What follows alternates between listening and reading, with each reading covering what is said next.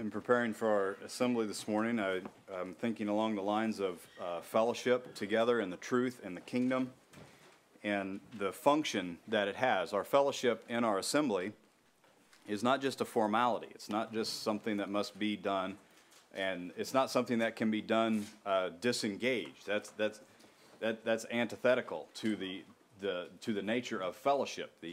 The nature of fellowship is that we're both giving and receiving, and that's one of the peculiarities, the unique aspects of the kingdom, is that every member in the body gives and receives. Even the old, seasoned gives and receives. You might think that the seasoned wouldn't have anything they could receive from the younger, but they do. And you might think, according to the rules of the world, so to speak, that the younger wouldn't have anything that they could give because they're young, because they're new, because they don't have the experience. But they can.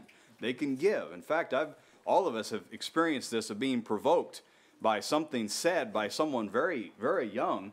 And even though you might think they just said more than they realized what they just said, but the fact is they said it, right? Yeah. And you can be provoked. That's fellowship. That's how it works.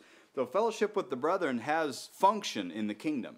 It has utility. Right. It's not just that it's Sunday morning again, and so this is what we're supposed to do. This is why we have such anticipation in meeting together in our assembly, is because fellowship is functional. We add to one another. We provoke one another. We're benefited by one another. So many of the young children in their prayers they ask in their prayer that we will have more after the assembly than when we came. Yeah. And I appreciate that prayer. Jesus talked about the goodman of the house having in his bag things old and things new.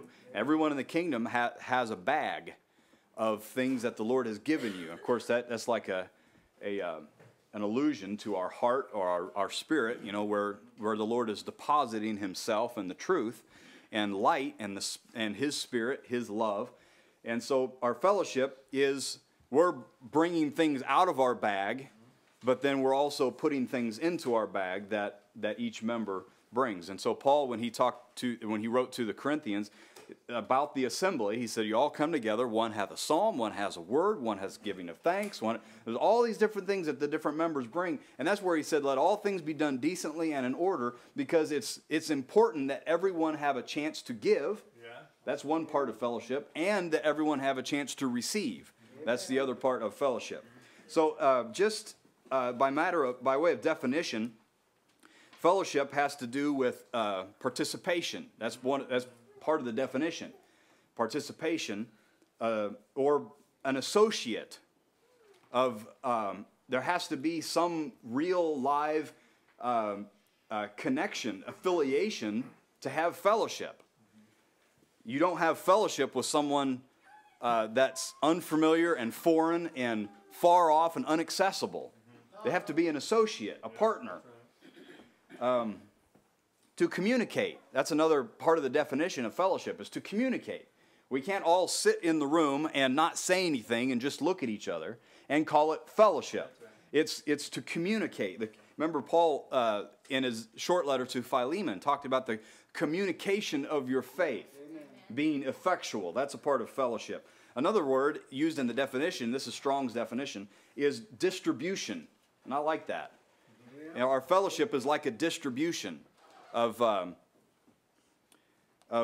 good things that the Lord has given us. Galatians 2 is where Paul, speaking about himself being not one of the original, he was one of the original apostles, that he was one born out of due time. He said that James, Cephas, and John gave us the right hands of fellowship.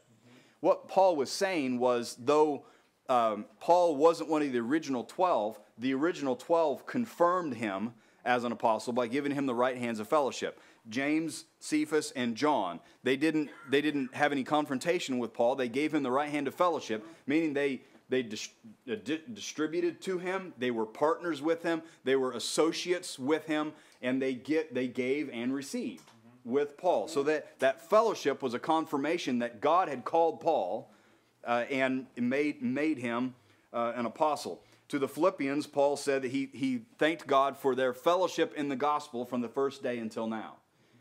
They were partakers of the same gospel that Paul was a partaker of, and he thanked God for their fellowship with them.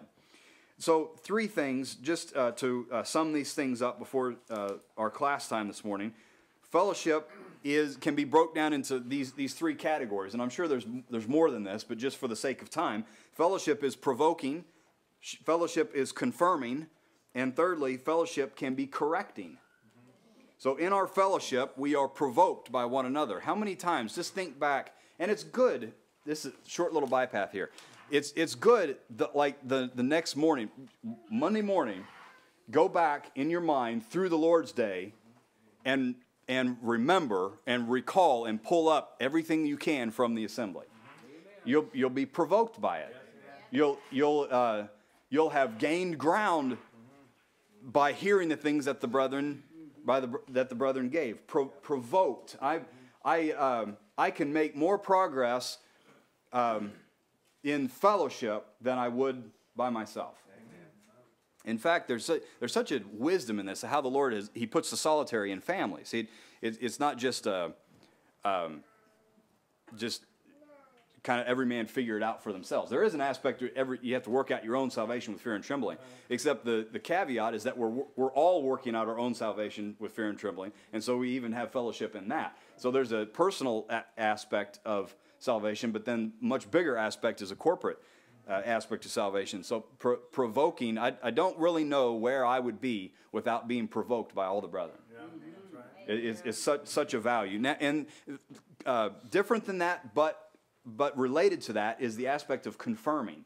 And this word is found 3 times in the book of Acts, that the apostles traveled and they confirmed the souls of the disciples. And I love what that says. They confirmed, like our children, as they're learning, our encouragement of them, and we confirm them that this is good, that is right.